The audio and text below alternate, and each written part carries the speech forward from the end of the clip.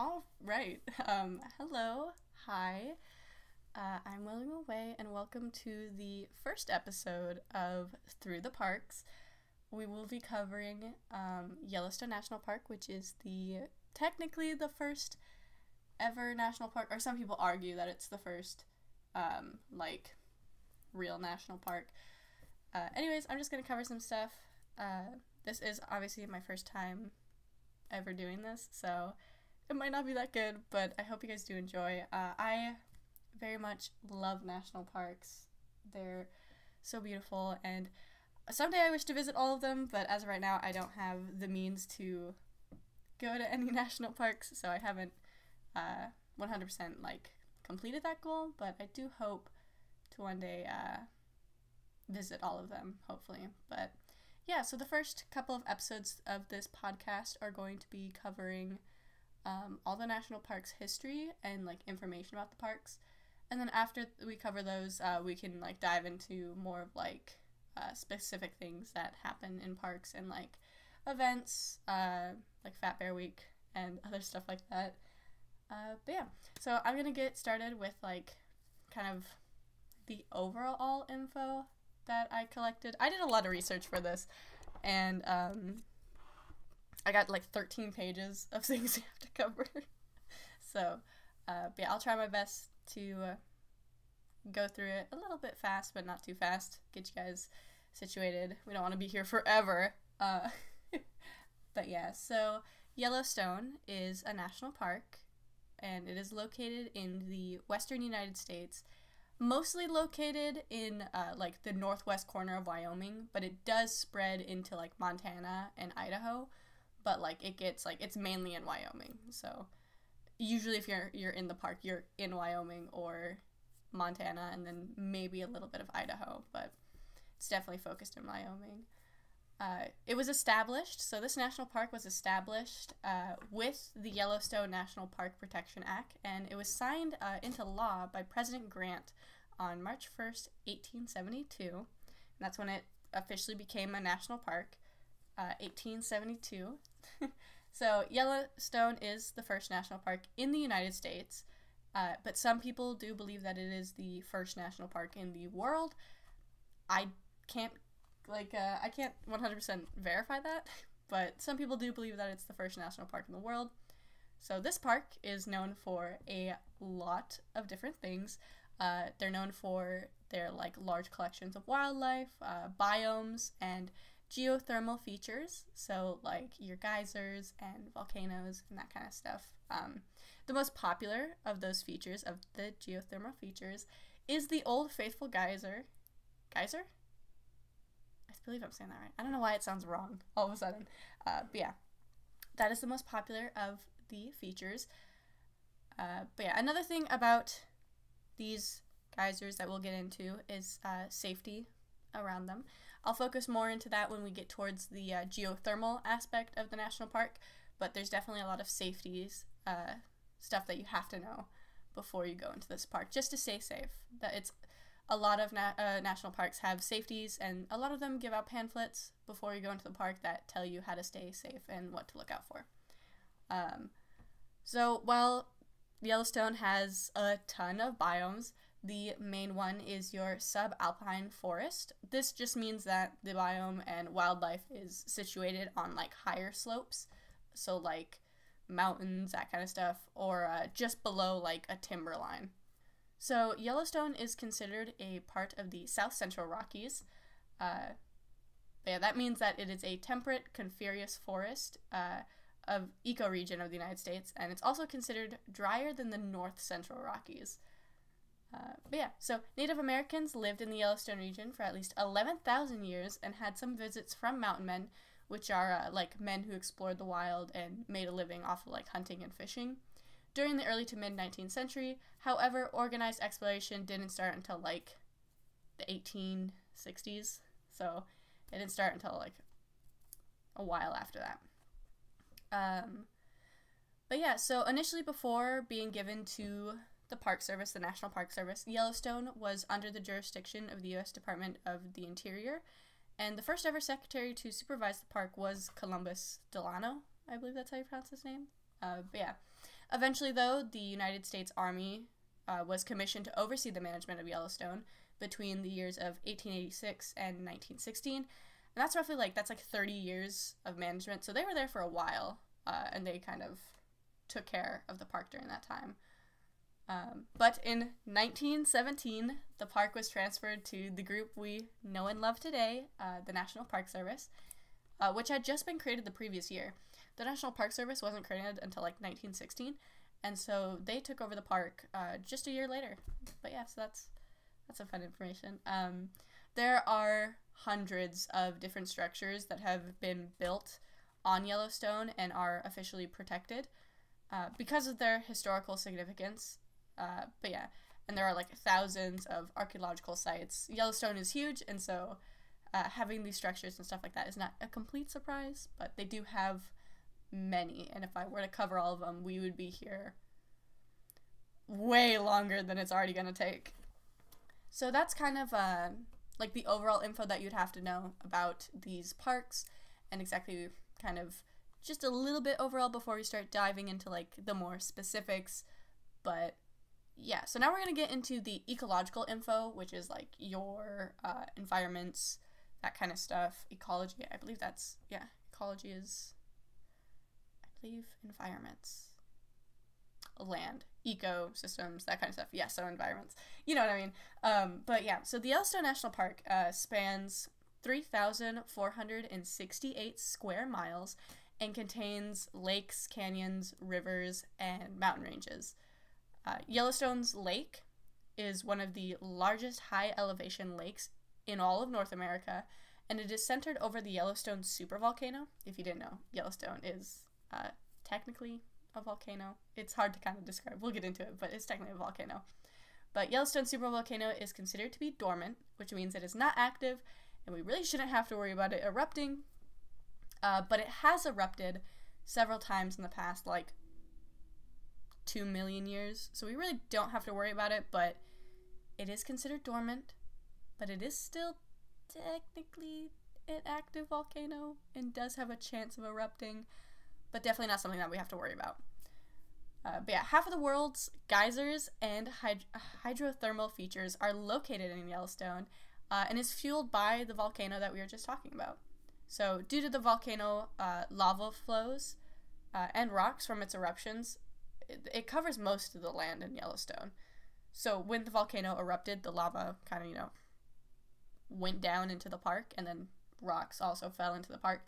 And that makes up most of what is Yellowstone. But yeah. So Yellowstone is the centerpiece of the greater Yellowstone ecosystem. So it is the main area. When you mention that, it's kind of what you think of. And it is one of the largest remaining nearly intact ecosystems in Earth's northern zone, meaning that we haven't destroyed it yet. Huzzah! It's still standing, nearly intact. We have done some damage to it, but it's still thriving as of right now. But in 1978, Yellowstone was turned into a UNESCO World Heritage Site. And yeah. Hundreds of different creatures, including mammals, birds, fish, reptiles, amphibians, and several endangered and threatened creatures have been documented in the park. We'll get into those along with several unique species of plants. Those will be in our biology section, which we will be covering. But yeah, that's just kind of in general that there have been hundreds of different creatures documented in the park. Yellowstone is the largest and most famous megafauna. That just means large animals, so your bison, your elks, that kind of stuff. But it's located in the United States. That's not including Hawaii and Alaska. So when I mentioned in the United States, I'm talking about in the connected area. So our 48 states that are all connected. That's the largest and most famous megafauna is Yellowstone in that area. Not talking about Alaska or Hawaii, which I think Alaska is fucking huge, so they might beat them on that one, but I'll have to see. Some of their well-known large animals include their grizzly bears, cougars, wolves, and free-ranging herds of bison and elk. Speaking of the Yellowstone bison herd, that one is the oldest and largest public bison herd in the United States. So yeah, it is the oldest, I believe. I did not know it was the largest, though. That is wild. I wouldn't be surprised, though. Yellowstone is like, you know, it's like giant. You know, nobody really messes with it. There's no one really trying to kill these bison, so of course it would kind of become the largest. But forest fires occur in the park every year, which is normal. So if you don't know, fires naturally occur. I can speak. Naturally occur in the wild, and so it's not deadly or dangerous really to have forest fires. But yeah, so they occur in the park every year, and the largest forest fire, this one was a dangerous one, was in 1988, which burned nearly 1/3 of the park.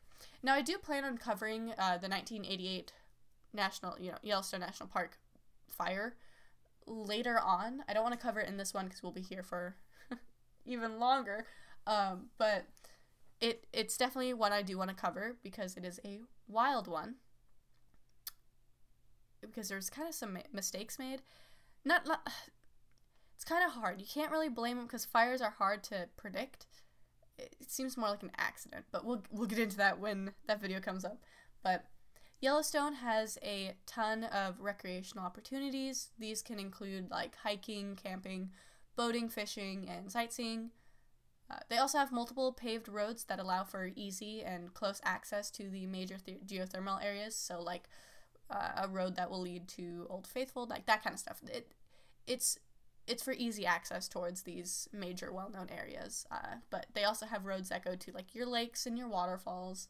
And during the winter, because obviously during the winter, roads get, you know, covered and you can't really drive up them anymore. But during the winter, most visitors often take guided tours through the park that use snow coaches or snowmobiles. So that actually sounds really fucking fun. Kind of scary though, because like imagine if you fucking run into a wild animal. But dude, snow coaches. Hold on, I'm on my computer right now. I want to see.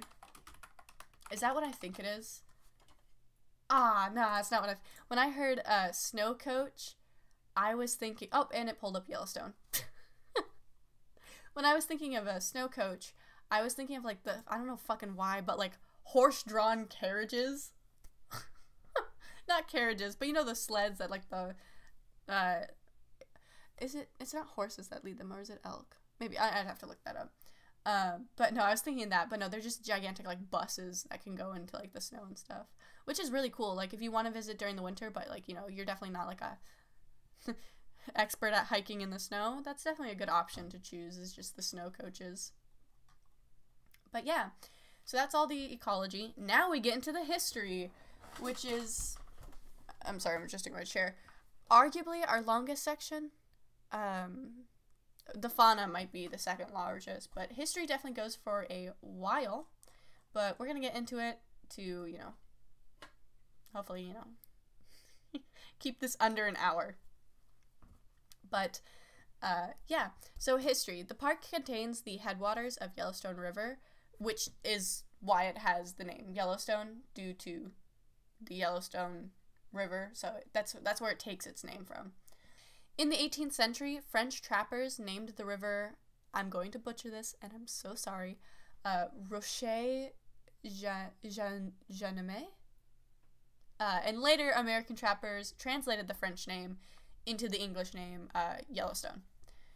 It is commonly believed that the river was named for the yellow rocks that were seen in what is called like the Grand Canyon of the Yellowstone.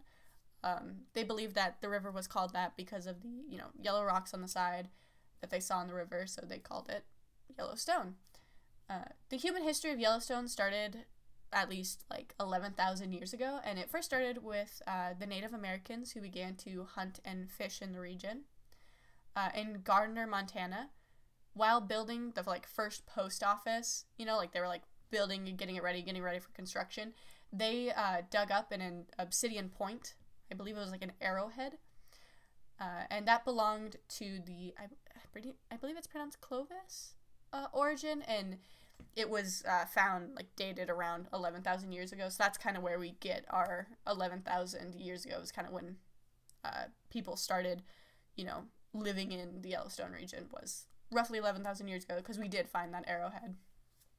But yeah, so arrowheads made from Yellowstone obsidian have been found, like, really far away from Yellowstone. Some have been found in, like, Mississippi Valley, which that indicated to us that, you know, there was trade of, you know, like, of obsidian, and it existed between the local, like, tribes that were there, and it even spread, I believe, like, further east.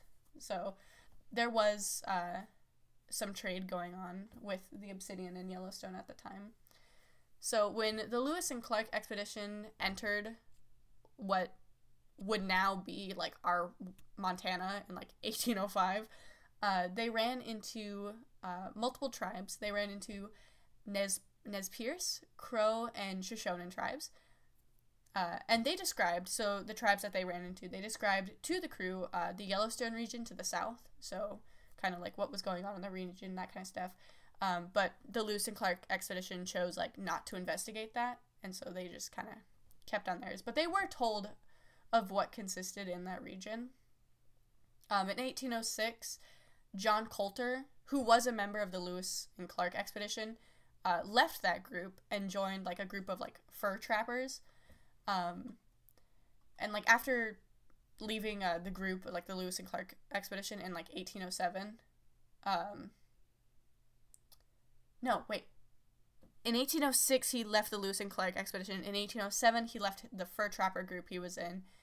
And after he left that, he passed through, like, a portion of what would eventually be, like, the park during, like, the winter of, like, 1807 and 1808. But yeah, and so while passing through that area of the park, this part makes me, like, kind of laugh. It's crazy to think about, but he observed one of the geothermal, like, areas and features, which I'm guessing he probably ran into some, like, geysers and stuff like that. That's what I believe they were trying to mention, but I believe that he ran into, like, geysers or other geothermal aspects in the section which is, like, to us called Tower Falls. He described the place as fire and brimstone. Nobody believed him. Nobody believed him that he saw this, like, these geothermal features, so, like, your geysers or some, I believe, like, volcanic rock, or maybe it's just geysers. But he saw this stuff, and he went to go describe it to, you know, to them, but nobody believed him and, like, dismissed it as, like, delirium. I believe he was injured at the time, like, going through the park in 1807 to 1808. I believe he was injured, and so when he got there and he was, like, telling them all this stuff, they're like, dude, I think you're losing it to delirium, you know, like, I don't think any of this exists. I think you're just kind of, like, losing blood, like, that kind of stuff. So nobody believed him. And then eventually this supposed place that was supposed to exist was nicknamed Coulter's Hell, because, you know, he was going through it while he was injured. But yeah, so I found that so funny, and it's gonna happen again later on, where more people are gonna go into Yellowstone and they're going to explore it, and they're gonna be, like, you know, looking at, like, all these geothermal features, which are, like, the geysers and the obsidian and, like, all these, like, kind of rocks and stuff like that, and then they're gonna come back and they're gonna tell people, like, hey, I saw this stuff. No one's gonna believe them. It happens again. And I'm like, how? Like, did nobody else who was trustworthy go towards Yellowstone? I guess not, but we'll see. But yeah, so over the next 40 years, multiple reports from other mountain men and trappers would claim that there was boiling mud, steaming rivers, petrified trees, which there are actually petrified trees in Yellowstone, which I think are really cool, and you should definitely look up petrified trees. They're amazing. But yeah, and for some reason, most of these reports were believed to be myth at the time, that this area didn't exist. Although there were many reports, I guess nobody trusted them. But yeah, there were multiple other explorations who reported more boiling springs and spouting water and mountains of glass and yellow rock, but most of these reports were dismissed due to the explorer, one of them being Jim Bridger, being a, in quotes, spinner of yarn, which is also known as, like, just, like, a liar, like somebody who tells, like, tall tales. Which, it's funny to think, Was every single explorer at the time just a spinner of yarn? Did nobody believe them? But I guess not. I guess not. So, although other explorations tried, the first organized survey to enter the Yellowstone region was stopped due to bad weather. And then after that, the American Civil War prevented any further organized explorations until, like, the late 1860s. So there was, like, attempts to get, like, a formal one together. The formal one, like, failed because of, like, the winter. So, and bad weather. And then the Civil War happened, and I don't think anybody was caring about national parks and exploring stuff until that was over, so. But yeah, so the first detailed expedition to Yellowstone area was it's 3 people, Cook, Folsom, and Peterson expedition of 1869. Sorry. This consisted of privately funded explorers. So these were people who were, like, legit funded to explore this area. Because I believe, like, nobody had up until this point. So they were actually, like, this was your first, what you would claim as, like, your first formal group. Like, these were people who were actually paid to go into, like, this area. Not people who just accidentally stumbled upon it. But yeah, the Folsom party followed the Yellowstone River to Yellowstone Lake. And the members kept a journal, and based on the information in that journal, the members kept a journal, and based on the info, it reported that a group of Montana residents organized the Washburn Langford Donah Expedition in 1870, which would explore Wyoming's part of Yellowstone. So that expedition was led by Surveyor General of Montana, Henry Washburn, including Nathaniel Langford, and had an Army detachment commander by Lieutenant Gustavus Doan. This exploration explored the region, collecting specimens and naming sites of interests, and throughout the years, many different people stated that the region should be set aside and protected as a national park. Even a Congressman, William D. Kelly, suggested that, in quotes, Congress pass a bill reserving the Great Geyser Basin as a public park forever. And now we're going to get into the park creation. So that was kind of like the exploration. Everyone exploring, nobody really getting far, and then we kind of had our, like, first explorations, but we had, like, some where it was, like, it just mentioned, you know, basically, like, what they were doing, you know, what they got there, and then we had our final one, which was the Washburn, Langford, and Doan expedition, which really got, like, specimens and, you know, naming sites of interest, that kind of stuff really started to solidify what would be Yellowstone. But then we get into park creation, which is, like, your Congress kind of stuff, which is going to be, like, a lot of people basically begging Congress to please set this aside, make this area a national park, protect it, you know, like that kind of stuff. But in 1871, 11 years after his first failed effort, Ferdinand Hayden was finally able to explore the region. He was sponsored by the government, which allowed him to return to the region with a second and larger expedition called the Hayden Geological Survey of 1871. A lot of these people liked to name the surveys after themselves. Like, it's not like a team name, it's literally just, like, what is it? His is called Hayden Geological Survey. The other ones are, like, all 3 of their last names put together. So they really love themselves.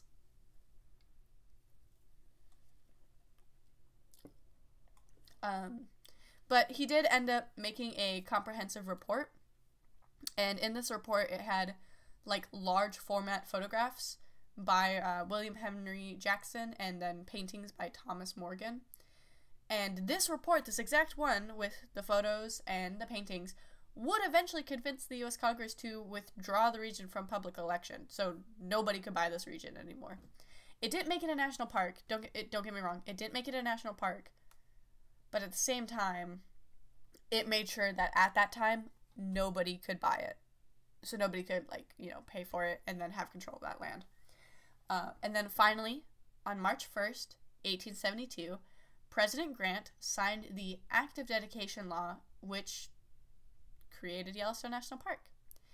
So, literally, probably, I don't know exactly when it was, removed from public auction. But, like, this was, like, the exploration was in 1872, and then in 1871 was the exploration. 1872 was when it was signed into law that it was a national park. So during that time, the report convinced them to pull it from public auction, and then it was just created a national park. But I did think it would be interesting to read to you guys the act of dedication, and so I thought I would do that. I do have it here. Pardon me, because it's definitely old. It's 1872, so I'll try my best to read the act of dedication, which is the law that turned the park into Yellowstone National Park. So, an act to set apart a certain tract of land lying near the headwaters of the Yellowstone River as a public park, be it enacted by the Senate and the House of Representatives of the United States of America in Congress assembled, that the tract of land in the territories of Montana and Wyoming is hereby reserved and withdrawn from settlement, occupancy, or sale under the laws of the United States, and dedicated and set apart as a public park or pleasuring ground for the benefit and enjoyment of the people, and all persons who shall locate or settle upon or occupy the same or any part thereof, except as hereinafter provided, shall be considered trespassers and removed therefrom. Approved March 1st, 1872, signed by Ulysses Grant, President of the United States, Schuyler Colfax, Vice President of the United States and the President of the Senate, and James G. Blaine, Speaker of the House. And that is the act of dedication. I thought it'd be interesting to read, to hear exactly what they had to say about, solidifying the park. But yeah, though. So, although it seems that we are, like, done with the history of, Yellowstone, since it is technically considered, a national park, we're still far from done. Because although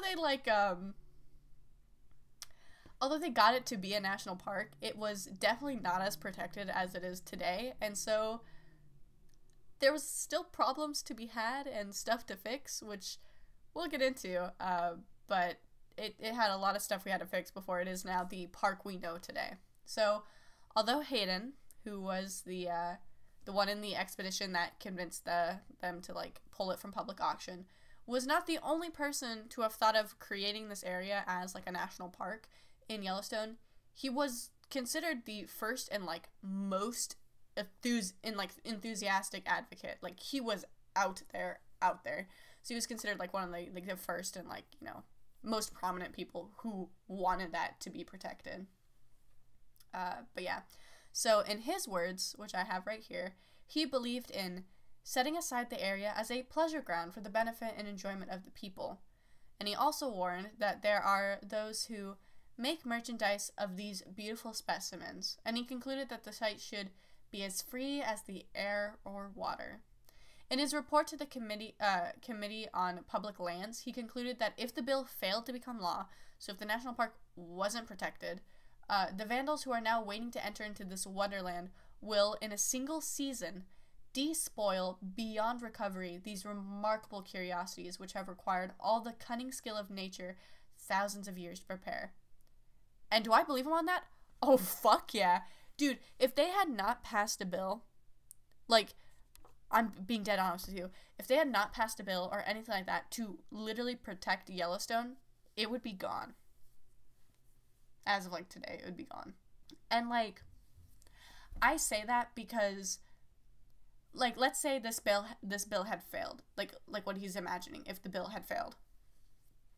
Could you imagine telling people that, like, there's this land that is so pretty and has so many trees and so many different rocks and stuff, and they're like, we should protect it, like, you don't want people messing with this land, right? And then all of a sudden it's not protected anymore and it's a free-for-all? Oh, people are gonna go fucking crazy. I mean, like, even after it became a private, kind of like, it was a public land, but it's still considered very, like, you can't really just go, chop down trees in the park, So it's considered public, but it's considered, kind of locked down. Even now, when it's being watched by, like, the National Park Service, there's still fucking people who go in and kill the animals and do like illegal shit. So it's like, if that was free for all, the park would be gone. And I stand by that. I really do believe, yeah, the park would be gone.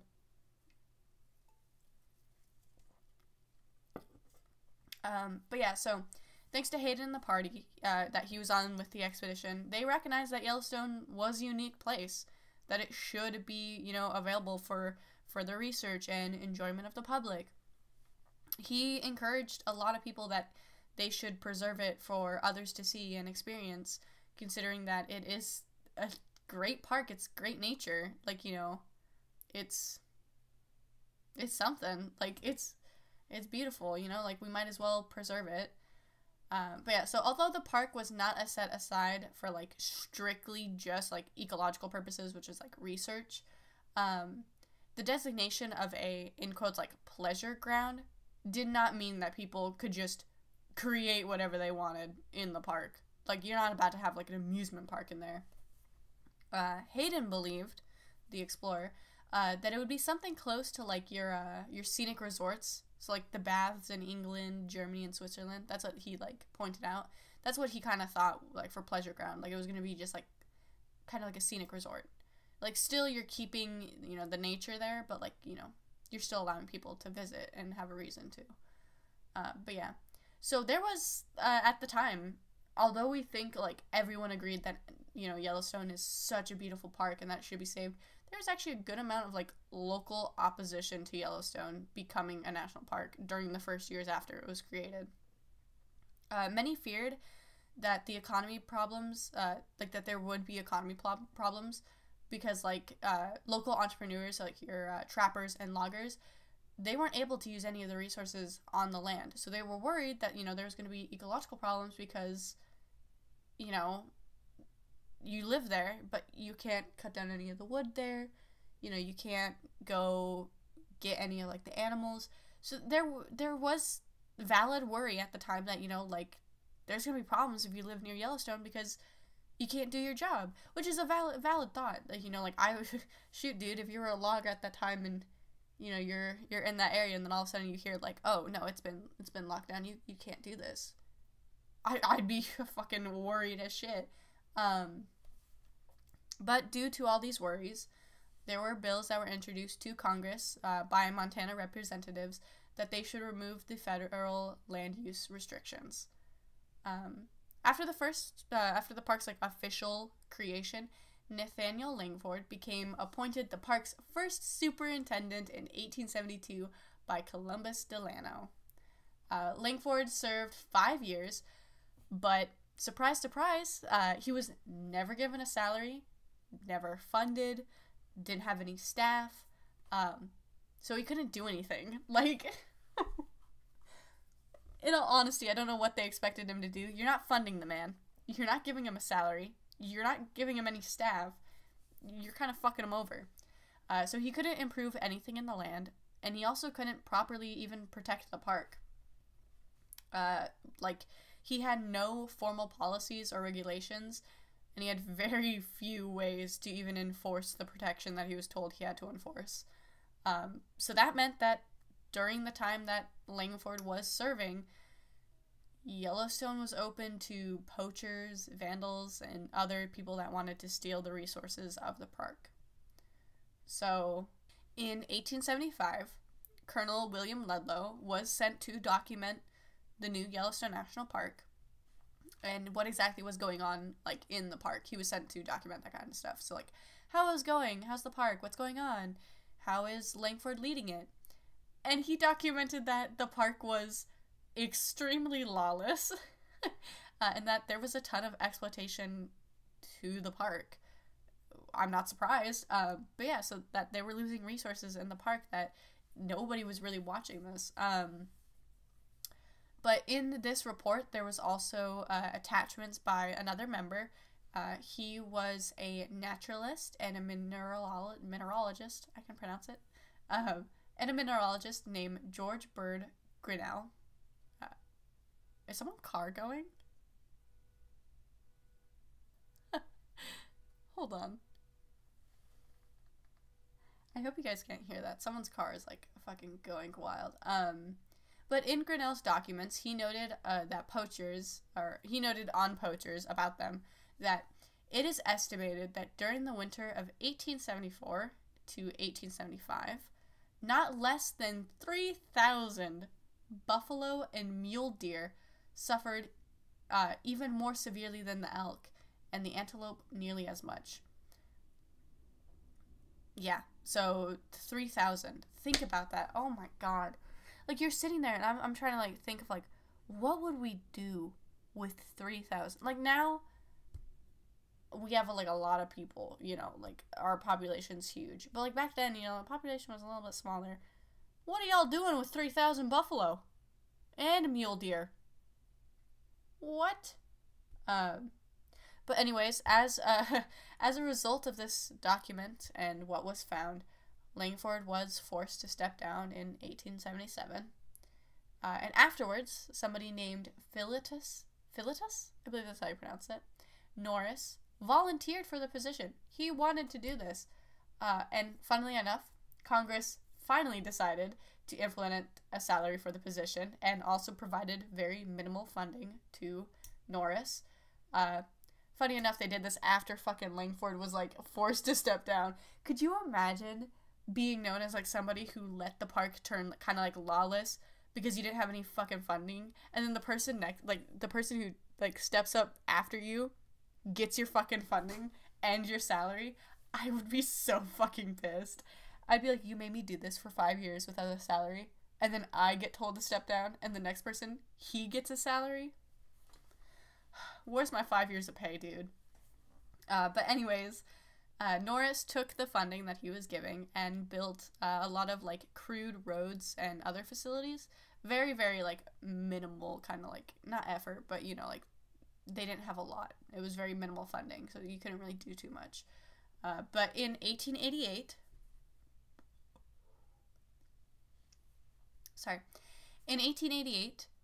Harry Yount, I believe it's pronounced, was appointed as a gamekeeper to control poaching and vandalism in the park.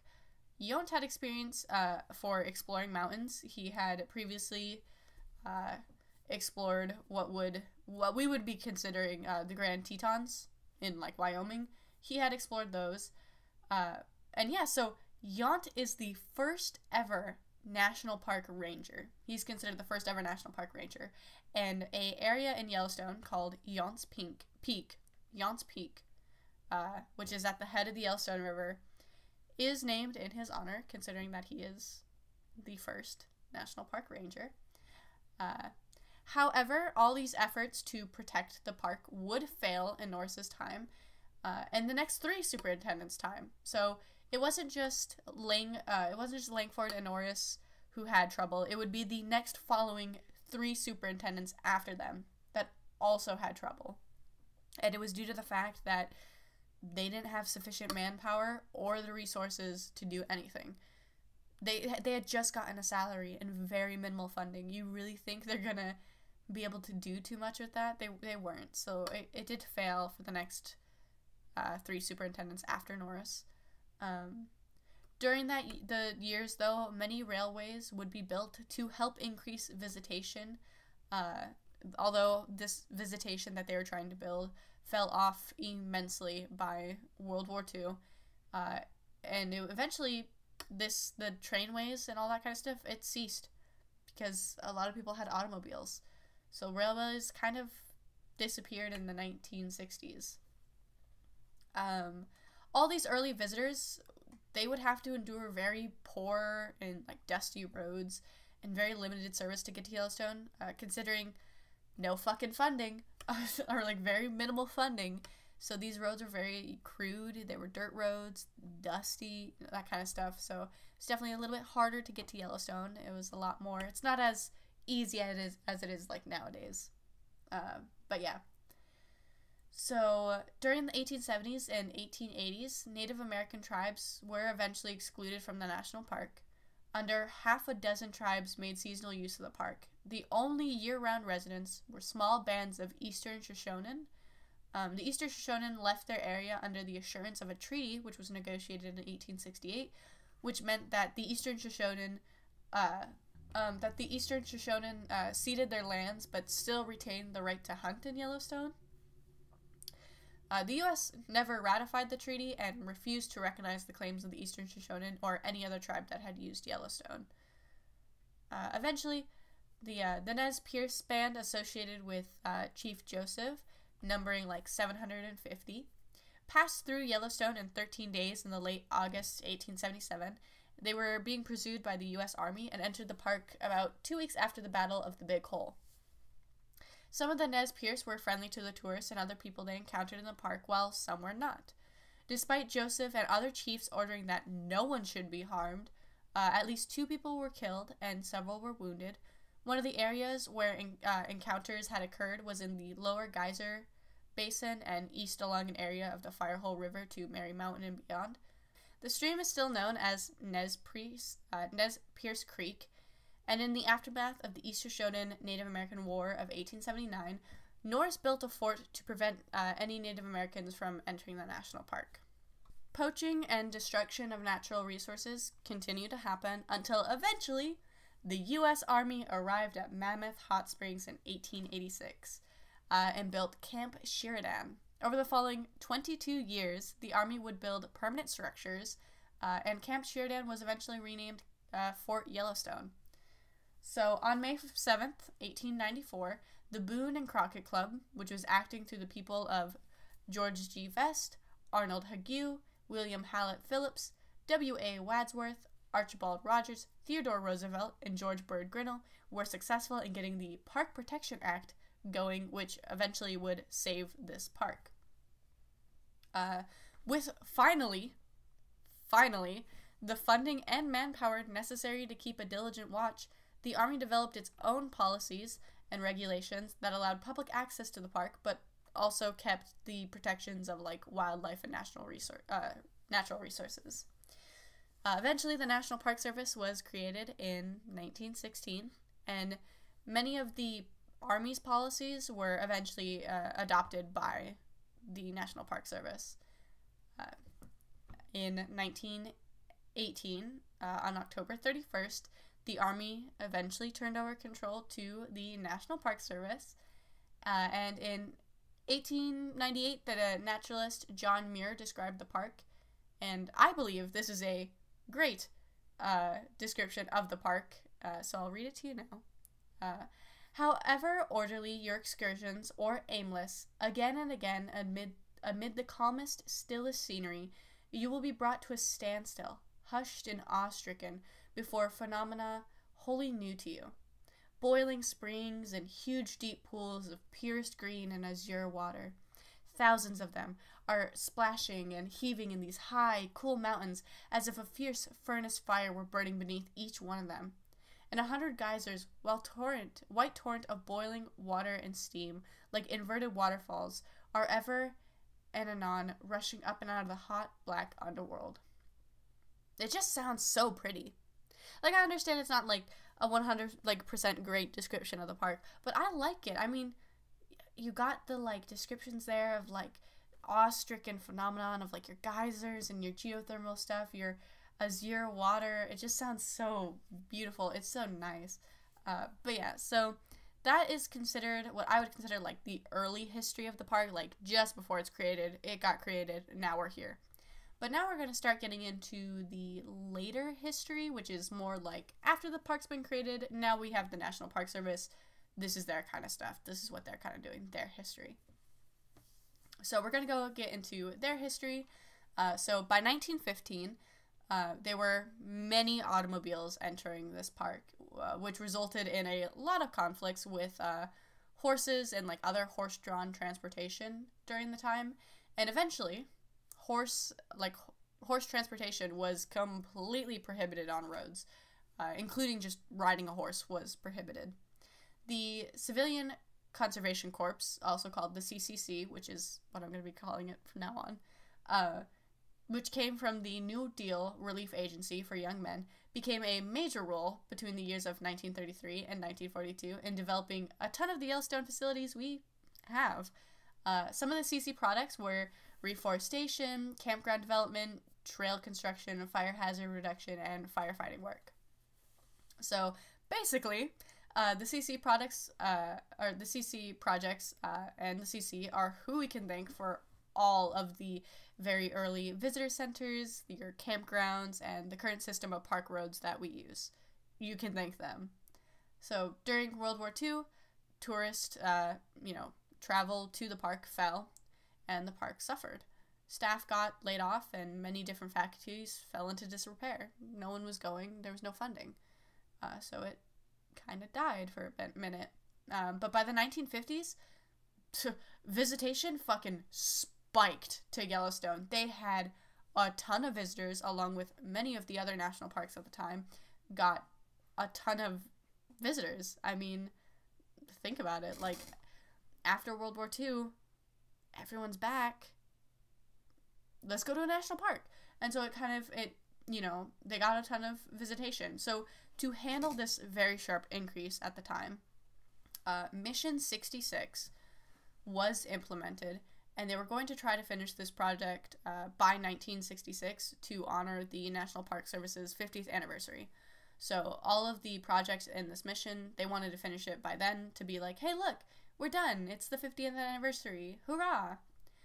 So during the late 1980s, most buildings and constructions in Yellowstone reverted back to like their traditional design. After the giant forest fire in 1988 fucking wiped everything out, basically. I mean, just think about it. It burned, I believe, like 2/3? I believe it was 2/3 of the fucking park. So yeah, they had to rebuild a lot of it. And so a lot of those ones that had to be rebuilt they went back to the traditional design. This forest fire destroyed a lot of Grant Village, and those structures were also rebuilt back in the traditional style. The visitor center at Canyon Village, which opened in 2006, also uses a more traditional style, so if you've been there, you kind of know what it is. In 1959, there was an earthquake called Hibagan Lake Earthquake, which damaged roads and multiple different structures in the park. Because of this earthquake, many new geysers were founded, and many existing hot springs had become like cloudy and like murky due to the earthquake. So that earthquake was the most powerful earthquake to hit the region in recorded history. And yeah, so that's kind of like, that's their talk about earthquakes. We're going to get into like some animal stuff right now. But yeah, so the Hibagan Lake earthquake was the most powerful earthquake to hit the region. And there's been some stuff about earthquake, but we'll get into that when we get near the earthquake section. In 1963, there were several years of like public controversy over how Yellowstone was like purposely reducing their elk population. So they were like purposely going out there and like, ending some elk to help, keep the population. Culling is kind of what it's called. But the Secretary of the Interior at the time, Stuart Udall, appointed somebody to collect like scientific data on like all the other national parks, and realized that all the other national parks culling programs had failed, except for Yellowstone's, which was working. So in the end, although there was a lot of, public controversy about how Yellowstone was culling their elk, eventually all the other programs had to take Yellowstone's way of culling, which is funny to think, but yeah. So the wildlife that occurred, or the wildfires that occurred in 1988 were the largest to ever happen in the park. We're going to get into a little bit of it, but I do want to cover this in another part, so take that as you will. But approximately 793,880 acres, or 36% of the park, was affected by the fires. These fires led to a systematic reevaluation of fire management policies. So we'll get into it, but because of the way they were managing fires at the time, they were the fire was able to just explode, and they had to be like, okay, pause, let's rethink how we're managing our fire stuff. But in the beginning of the fire season of 1988, it was considered like normal. The combination until like a certain combination of weather occurred, it was like fine. There was no big warning signs. It was perfectly okay. Uh, with a mix of drought and heat by mid-July, this contributed to a like extreme fire danger. So you have your drought and you have your heat, and now there is giant fire damage, or like a fire danger. And what is known as Black Saturday, on August 20th, 1988, strong winds made the fires expand rapidly, which caused 150,000 acres to burn. Which is crazy to think about, but that's as much as we're going to get into the fire. I will talk about it later, but that's as far as we're going to get. Over 1,000 archaeological sites have been discovered in the park, and the park has 1,106 historical structures and other features.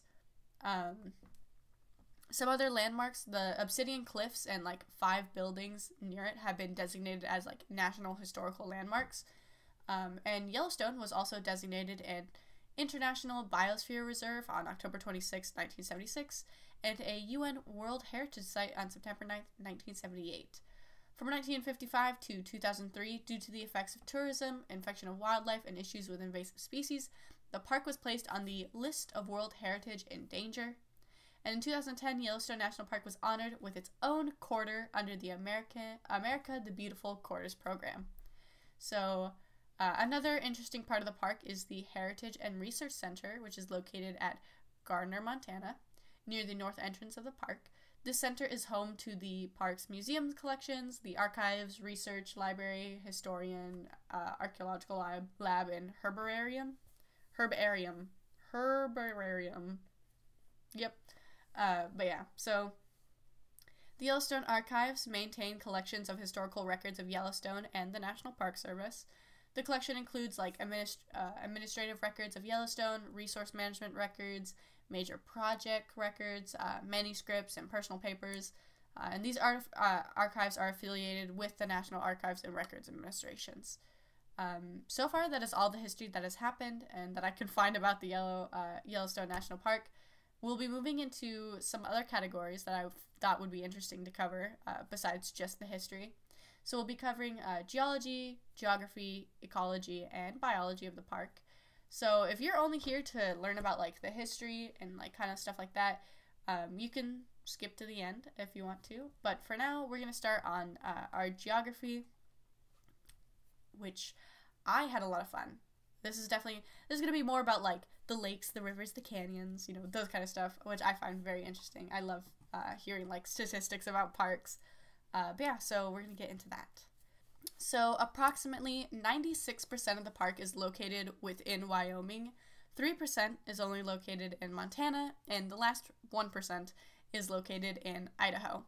The park is 63 miles long north to south and 54 miles long east to west.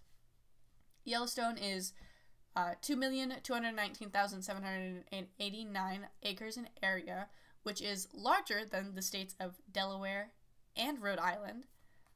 Rivers and lakes cover up 5% of this area, and the Yellowstone Lake is the largest body of water, and it covers 87,040 acres. It is also 400 feet deep and has 110 miles of shoreline. At an elevation of 7,733 feet above sea level, Yellowstone Lake is considered the largest high-elevation lake in North America. So, forests do comprise 80% of the park, and the rest is considered like grasslands.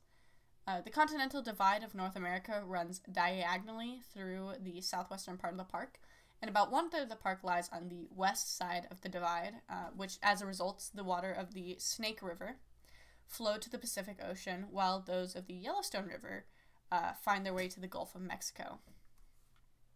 The park sits on Yellowstone Plateau, which has an average elevation of like 8,000 feet above sea level. The plateau is surrounded on nearly all sides by mountain ranges of the Middle Rocky Mountains. These can range from like 9,000 to 11,000 feet in elevation. The highest point in the park is at the very top of Eagle Peak, and the lowest point is along like Reese Creek. There are nearby mountain ranges, which include the Galton Range in the northwest, the Beartooth Mountains in the north, the the Absaroka Range to the east, and the Teton Range to the south, and then the Madison Range to the west. However, the most prominent summit on the Yellowstone Plateau is Mount Washburn, which is at 10,243 feet. The park has one of the largest petrified forests, which just means that, like, the trees long ago had been, like, buried in ash, and, like, they eventually, like, turned from, like, wood to mineral materials, and then the volcanic ash is believed to have come from the park itself because, as we know, Yellowstone is a gigantic supervolcano. So the park contains 290 waterfalls, which they all are at least like 15 feet tall, but the highest, which is at the lower falls of the Yellowstone River, is at 308 feet tall. There are 3 deep canyons in the park that cut through volcanic tuff by the rivers so the rivers ran through this area for like 640,000 years and then eventually cut these canyons. So the Lewis River flows through the Lewis Canyon in the south.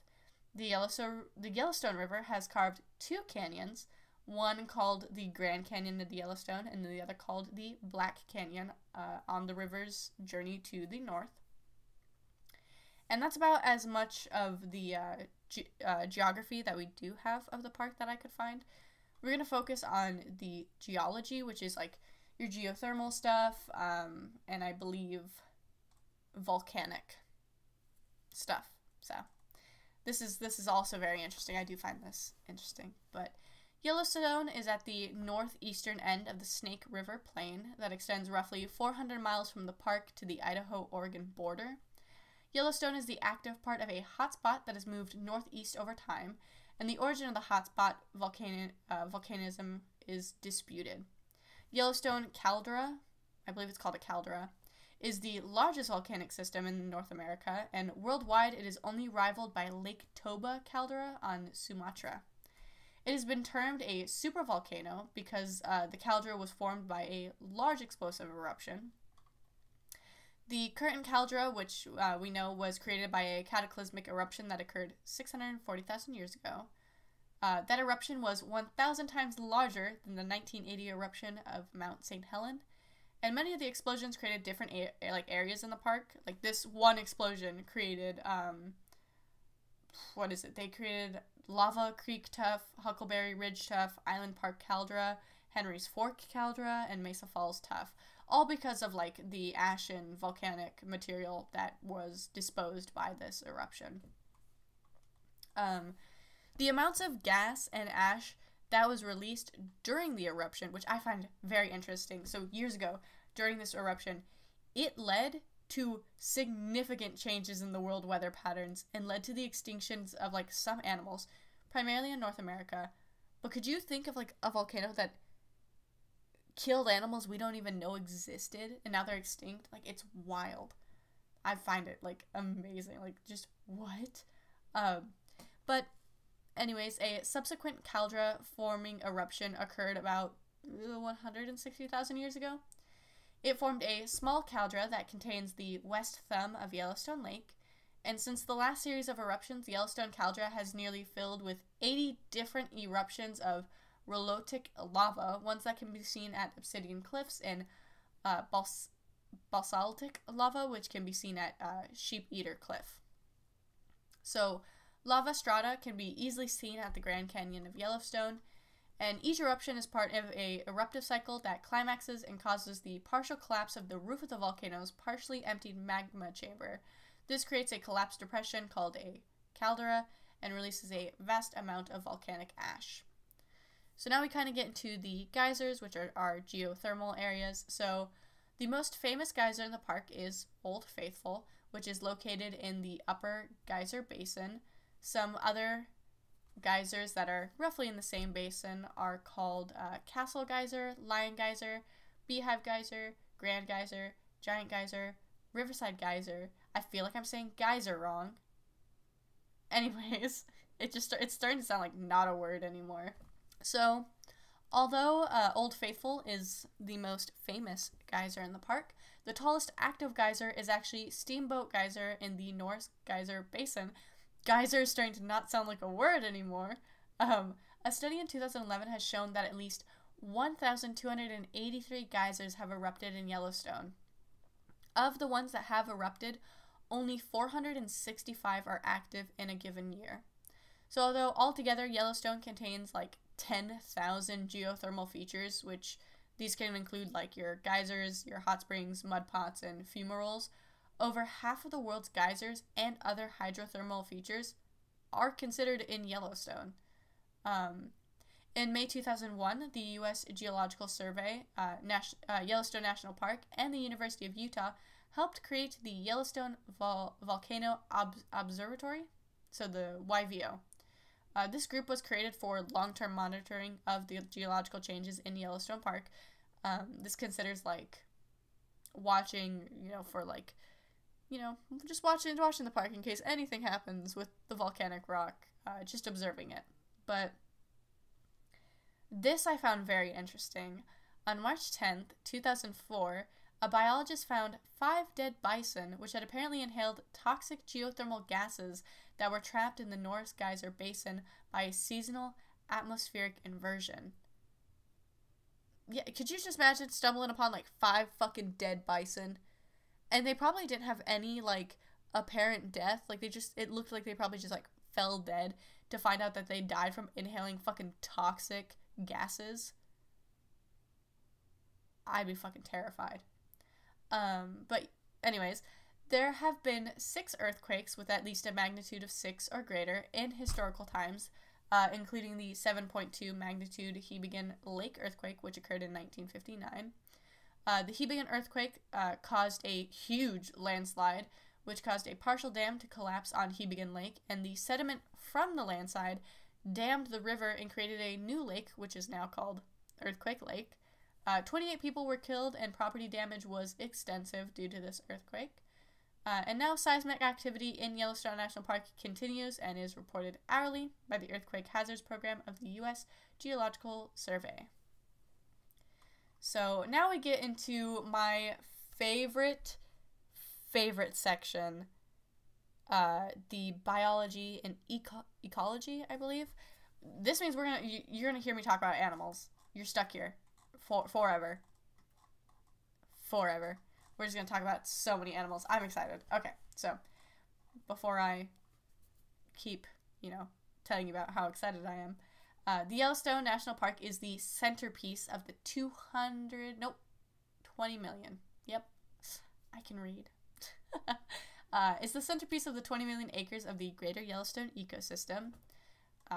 So I read about this and I had to put this in here. With the successful wolf reintroduction program, which started in the 1990s, many of the original fauna and flora species known to live in the area when the first explorers entered can still be found. So what they were talking about is basically, we'll get into it a little while later, but at some point, for some reason, they decided they were going to exterminate a lot of the wolves in the area, which meant that eventually the wolves weren't there anymore.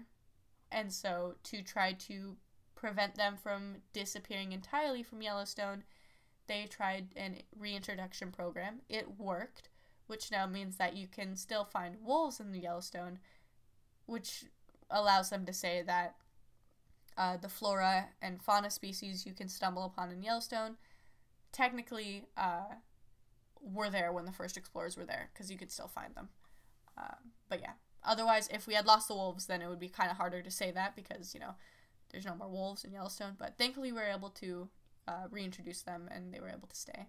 But Yellowstone is the home to a key field observation site for the National Ecological Observation Network. Over 69,000... I'm going to keep laughing when I see that number. Over 69,000 species of trees and other vascular plants are native to the park, and 170 of these species are considered to be exotic and are non-native. Out of the 8 conifer tree species documented, the lodgepole pine forest covers 80% of the total forest areas. Some other similar trees are the subalpine fir, Engelmann spruce, and Rocky Mountain Douglas fir, and whitebark pine, which are scattered throughout the park. The whitebark pine has been threatened by a white fungus, which seems to affect the trees to the north and west, and those trees are still getting attacked and threatened, as I can see. I've done research. I looked because the research I had found was like back a while back. It was like 2000 something. And so I was checking up recently, like, are they still getting attacked by this white fungus? And as far as I could find, they were still in a threatened state due to this fungus. I don't think they've gotten rid of it yet. Quaking aspen and willows, that's my name, are the most common tree species of deciduous trees, which means that deciduous means like that they lose their leaves in autumn. So the trees that you see that like change colors and then die, and then you just have twigs in your yard. Those are deciduous. But yeah, so they're the common species of tree you can find. But due to the reintroduction of wolves in the environment, the grazing habits of elks have changed, and thus aspen forests are recently recovering. So aspen forests, what that means is basically, when I said that they were killing a lot of wolves, they were killing a lot of wolves to the point that canines became, you know, kind of like the lead. So elks grew fucking crazy. Like, you don't have any of the big, you know, canine species to, you know, cull the elk population. So they went crazy, and they were kind of endangering your aspen trees. So eventually, due to the reintroduction of wolves, they were able to recover and are currently recovering, I believe. But there are dozens of species of flowering plants. However, the Yellowstone sand verbena is a rare plant, which, get this, is only found in Yellowstone. I looked it up, and it is a gorgeous plant species. It is beautiful. I don't know, it's gorgeous, and it's only found there. So I'll have to make that a goal to go see that. But it is close to other species, which are usually found in warmer climates. So technically, this plant is an enigma. They don't understand how it's there. There are roughly 8,000 of them, and they make their home above the waterline. So in the hot waters of the Yellowstone, so like in your geothermal areas, bacteria form microbial. I know how to pronounce it, it's just not there. Mats, which consist of like bizarre shapes and trillions of individual cells. But these bacterium, which are found in the Yellowstone hot springs, can be very useful for science, and they kind of are. One bacteria, Thermus aquaticus, is used in replicating DNA as part of the PCR process, and some scientists think that these bacteria that can be found in these hot springs can eventually cure various diseases. They haven't gotten there yet, but they do believe it is possible. As always, exotic plants are known to be threatening to native plants, and most of these exotic plants can be found near public and popular areas, but they can spread deeper into the park and are very dangerous to some native plants. So when you see those signs, I've seen them some places, but there's certain stuff that say like, hey, when leaving this area, make sure you don't have this on your boat or your car or something like that. And when people don't properly check their boats, their cars, whatever, that is when we can get an exotic creature, plant, or something into an area that it shouldn't be, and then it becomes an invasive species, and then we are slowly killing the native plants of the area.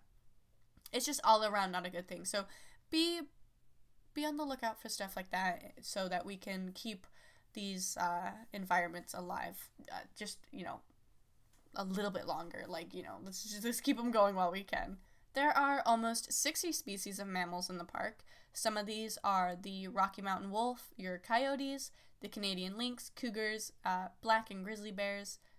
Some other large mammals include your bisons, your elk, your moose, your mule deer, I believe it's called, your white-tailed deer, your mountain goat, your pronghorn, and your bighorn sheep. So the Yellowstone Park bison herd is the largest public herd of American bison in the United States. Bison used to have 30 to 60 million of them, but now Yellowstone is one of the last places they are. The park bison in 2005 hit their peak at 4,900, and in 2008 dropped to 3,000 after a harsh winter and a problem with brucellosis. Brucellosis is a bacteria. We'll get into it. I can see it coming up, but we'll get into it. So the park bison are one of the only 4 free roaming and pure herds on public land in North America. The other 3 herds are located in the Henry Mountain Bison Herd in Utah, the Wind Cave National Park in South Dakota, and the Elk Island National Park in Alberta. So the bison population is a species that can transmit bovine diseases to domestic cows. And about half of the bison population in the park has been exposed to brucellosis, which is a bacteria that came from European cattle that can cause the mammal to have to miscarry. The disease has little effect on the bison. They really don't have any problem with it. And there has not been any reported case of the bison passing the disease to domestic cows, and nothing has ever been filed about it. However, the APHIS believes that the bison are the likely source of the spread of the disease in Wyoming and North Dakota. Elks also happen to carry the disease and are believed to have passed the infection to horses and cattle. To combat the problem with brucellosis, National Park rangers will regularly herd the bison back into the park when they tend to venture outside the area's borders. However, since they do sometimes get out of the park's borders, during 1996 to 1997, the bison that did venture out of the park were either shot or sent to a slaughter, and it was believed that there was 1,079 bison that were killed. A lot of people were pissed. Yeah, a lot of people were pissed about this and believed that this was cruel, that the bison were merely moving due to areas that the bison used to graze that had been turned into fucking cattle grazing. Thus, they got pushed out. Think about it this, right? You graze at an area all the time. You know, this is your area. It's in your park. You're in your safe boundary. And then all of a sudden, now there are domestic cattle grazing in it. And you're being pushed out. You can't graze there anymore. It's not like these farmers are going to let you graze. So you've been pushed out. And, you know, you don't know where this imaginary line is on this park where you're safe and where you're not. And so you cross it. And then all of a sudden you're taken or you're killed or you're shot. And it's like, they don't know. You know, like, it pissed me off that a park would have areas where cattle grazing can be, which pushes the bison out. It's like, why? Why isn't that area that now cattle are grazing, why wasn't that made into bison grazing? You know, like, why wasn't it kept that way? So I understand why a lot of people were mad. So, yeah, I would be pissed too. The APHIS has stated that the vaccinations and other ways that the brucellosis can be eliminated from the bison and elk herds. Starting in 1914, to protect elk populations, the U.S. used funds to destroy wolves, prairie dogs, and other animals. And by 1926, they had killed 136 wolves, and eventually the wolves are almost non-existent in Yellowstone. The Endangered Species Act, which started in 1973, the wolf was one of the first on their lists at the time because they were almost gone. After the wolves were gone, the coyote became the top canine predator, but coyotes are small. If you've ever been around a coyote, they're not that big. But yeah, so coyotes are small. They're not giant creatures, and they're not giant creatures, and they can't kill large game so quickly. So old and sick prey eventually increased. So eventually the federal government realized, oh shit, wolves are important.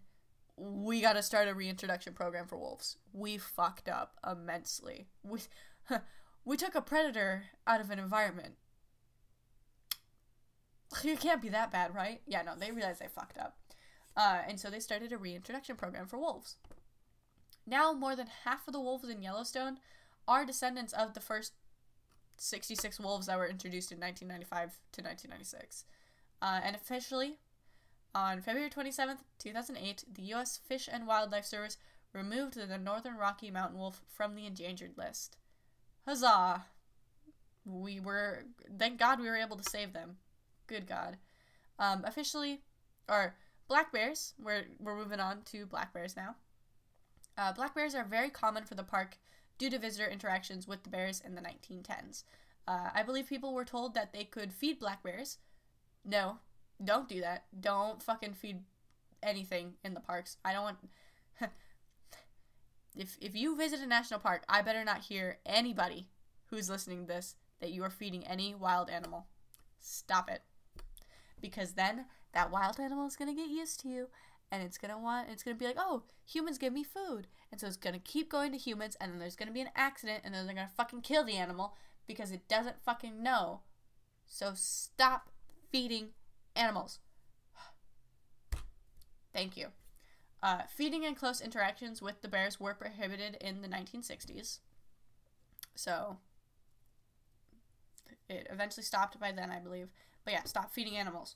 Yellowstone is one of the only places in the United States where black bears and grizzly bears can be seen coexisting with each other.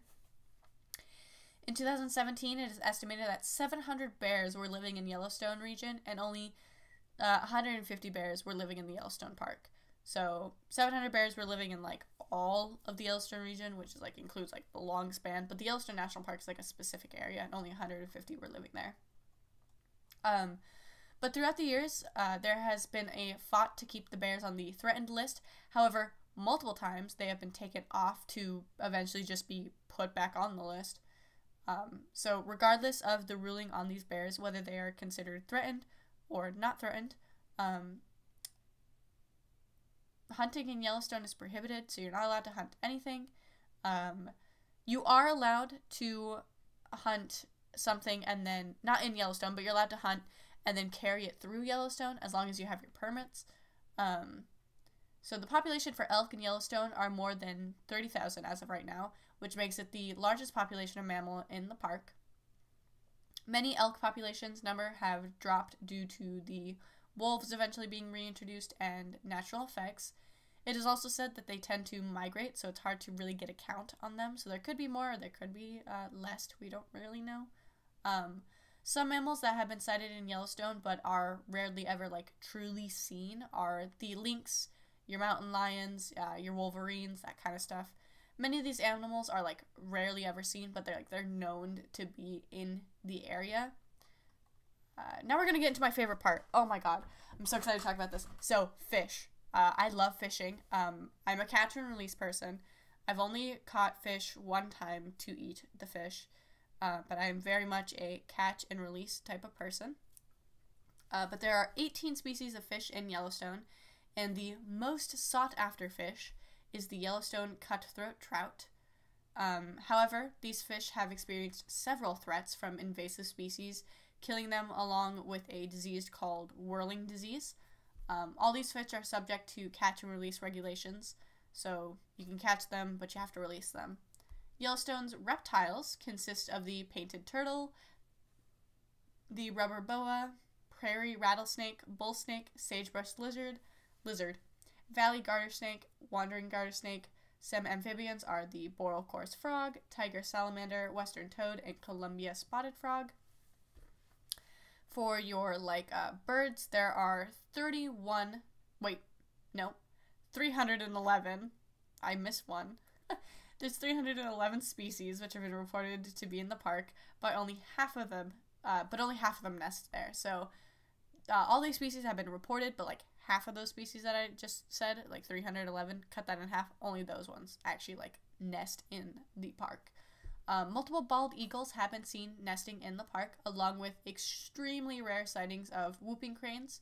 Some other species are the common loon, your harlequin duck, osprey, peregrine falcon, and the trumpeter swan. Since Yellowstone experiences a lot of fires, many of the trees, we're getting into this, but yeah, many of the trees have adapted to not be killed of that, which is very fucking cool to think. But a lot of these trees have grown to not be killed by fire. Some of these changes that the trees take on is like a thicker bark so that the fire doesn't affect them too much. Seeds that can only be dispersed when the heat from the fire melts like the resin that holds the seeds. So like these seeds will be in like resin, the fire will come along, will burn this resin away, and the seeds will fall, and then, you know, they'll technically plant themselves and all that kind of stuff. Aspen trees can survive if the tree above has been burned. The roots, which are insulated in the ground, are kept safe, which can then just sprout new trees. The National Park Service states that in a natural state, the grasslands tend to burn an average of every 20 to 25 years, while the forests only burn every 300 years. 35 fires are ignited by lightning every year, and 6 to 10 are started by people, mainly on accident. There are 3 lookout towers that are staffed by trained firefighters in the area. Mount Washburn's tower is open to the public and has an observation tower. Very few fires burn than more than 100 acres. When we talk about that forest fire in 1988, it is very rare a fire ever gets out of that, like that big out of control. It is most likely an accident that it has. Most of them only burn 100 acres, and then a very big majority rarely reaches over even an acre before they burn themselves out. The current policy for the park to watch fires and stop ones that are in actively dangerous places, or to watch them and let them burn themselves out, because in actual truth, some fires are good for the environment. Some rangers will start what is called a prescribed fire, that is deliberately starting a fire that is allowed to burn to a certain extent. There are also some controlled burns. As of right now, the fire management plan is to let natural fires burn unless it threatens lives or property. So if a fire starts out randomly in the wild, the order is to let that fire burn until it threatens a life or threatens someone's property. When it starts to do that, then they step in. But until then, you normally just let those fires burn themselves out, because fires are actually really good for the environment. They're really good. But yeah, so I would like to cover the fire of 1988 in a later date. As of right now, all you have to know is that it was the biggest fire and almost burned most of the park, and almost 793,000 acres were burned. So now we get into my favorite part, which is your recreation. This is going to be, oh, I love these. This is like all the stuff you can do in the park. So, since the mid-1960s, at least 2 million tourists have visited Yellowstone almost every single year. July is the busiest month for the park, and at the peak of the summer months, there are over 3,700 employees for the park. 800 employees work either permanently or seasonally for the National Park Service. Due to long-term road reconstruction efforts, many roads are closed during the summer months due to like short repair seasons. So considering Yellowstone is up in Wyoming and Montana and Idaho, they get really bad winters. So think of it like this. Like if you live somewhere down south, you probably have to like live with construction like all year round, because your winters aren't really too bad. They can get very cold and sometimes ice over, but you're not getting heavy amounts of snow. Up north, you're getting a fuck ton of snow. And up in parks, it's definitely more dangerous roads. You got like by your mountainsides. So they have very, very short repair seasons. They have basically late spring, very late spring, and all of summer. And that's about it to repair whatever they need to repair. So a lot of the times your roads are closed during summer.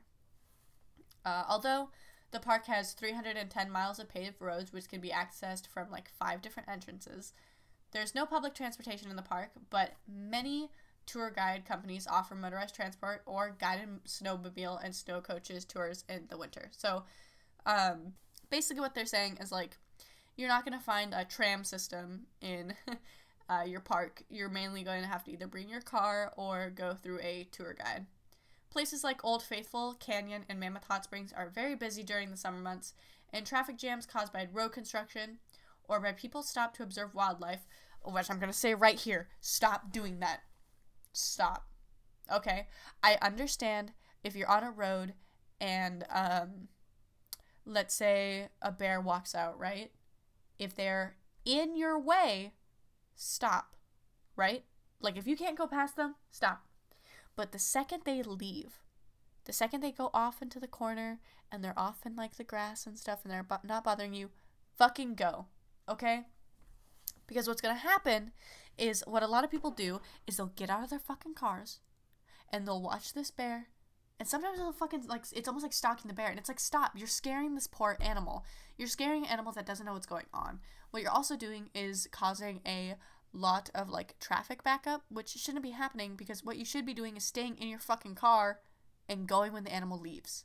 Don't chase the animal. Don't approach the animal. Don't do anything to the animal. Take your far away, like, photos and leave. Stop getting close to the animal, because what happens is you're going to get close to the animal's going to get agitated because all these fucking people are around it, and they're going to get angry, and then you're going to get attacked, and then you're going to be like, why did it do that? And the animal's going to get killed because it attacked a human. So yeah, just stop. Stay in your cars, take photos from your cars, and then go. I hate when people stop and get out of their cars, because you're just scaring the animal more. So go. But anyways, these road constructions and people stopping for wildlife can result in very long delays to these famous areas. The National Park Service maintains 9 visitor centers and museums and is responsible for the maintenance of historical structures and many of the other 2,000 buildings in the park. Campfire programs, guided walks, and other interpretive presentations are available at numerous locations in the summer. Camping is available in the park at nearly 2,000 locations. There are backcountry campsites which are available, but they can only be accessed by foot or by horseback, and most require permits to even go to. Mountaineering in the park is discouraged due to the volcanic rock and its instability. Dogs are allowed in the park, but only on leash and in very specific locations. Around most thermal structures, there are wooden paths, which are very important to stay on. If you don't know, so I'm going to get into this again, about the wooden paths around your geothermal areas. Stay on those wooden paths. It is for your safety. They're not there to, like, take away from, what, oh, there's a really beautiful looking geyser over there. They're keeping us off this path so that we can't go see that. Let's go see that. No. What they are doing is those wooden paths that are on the floors, they are there because they know that you will not fall through the floor. And what I'm talking about is, if you didn't know, the land around a geyser, very, very soft. And so what can happen, and what has happened before, is people will step off of these wooden paths and they'll walk close to a geyser, they'll walk through this area, and what has sometimes happened is the land is so soft that people have fallen through into scalding hot water, and there's nothing anybody can do. Nothing. So stay on the wooden path. It is there for you. It is there for your protection. And yeah, just stay on the wooden path. I'd rather you still be here than in the bottom of a geyser. But yeah, so hunting is prohibited in Yellowstone, and other national forests surrounding the area allow it during open season. So the difference is, like, a national forest is like a small forest that is, like, protected. A national park is like a place that is off limits. It's like a park, You can't go hunting in a park. Fishing is very popular, but you do need a license, and most of the fish are a catch and release. Boating is prohibited on most rivers and creeks except for a very small 5-mile stretch on the Lewis River, and I believe it was stated that, like, it's only boats that are not electronic, like rowboats. Get out there and start rowing if you want to really go boating. That rhymed. Oh my god, I didn't mean to do that. Another thing, don't feed the wildlife. Just yet again, that's another thing I put here. Don't feed the wildlife. Stop feeding the wildlife. Keep your food to yourself. They'll find some on their own. Stop feeding the wildlife. This is our last thing we're gonna cover, and I literally just labeled it that one strip of land. If you don't know, there is a strip of land in Idaho that a lot of people consider you can do any crime there and you won't be charged. So, in a small strip of Idaho, it is believed that it may be impossible to impanel a jury in compliance with the vicinage clause of the Sixth Amendment for a crime committed in the small, unpopulated portion of Idaho. One defendant tried to bring it up, but eventually pleaded guilty with the plea deal, which included that he not bring up the strip in his argument. So basically what it states is like, what they wanted to say was that you cannot have a jury of your peers there, considering nobody lives there. That's kind of what they're pulling, is like, I can't have a jury of my peers if I'm the only one in this area. It's a very weird way to think, and you really have to be a lawyer to kind of understand it and stuff like that, and like, that's as much as I understand about it. But it is kind of like, a lot of people talk about it, and it's very scary, and it's like, you know, oh, people can commit murder here, but it's like, I believe there's like certain crimes where even if you commit it in there, like a federal crime, if you commit a federal crime, you can still get charged. Because once you commit a federal crime, it's not a jury of your peers anymore. It's like the state, I believe, against you or something like that. It's a different thing. But there's ways you can get charged in that strip of land. It is not 100% go commit any crime you want. It is very, very small crimes that you can kind of like get away with. It's not anything major, but that one has been talked about, and that one has been, you know, interested in. But other than that, y'all survived. You got through the history, the biology, the ecology, the geography of Yellowstone. We are done. But yeah, so our next episode, I don't have the park right away. My mom's picking out the park. I promised her she could pick out the second park. So once I get that one, we'll start the research. I'll post it on the community tab if y'all are interested. And that's about it. Thank you guys so much for, like, listening to this. I know it's, like, a lot. And, you know, it's just a lot. So, yeah. I do hope you guys really did enjoy this. The research is really fun. I enjoy it so much. But yeah, I'm so excited to start this podcast. I love national parks, and I hope you guys do too. If you really do like this, please like and subscribe. It keeps me going. And yeah, so thank you for joining me in Through the Parks. So until our next adventure, may your trails be filled with wanderlust, and I will catch you in the parks. All right. Goodbye.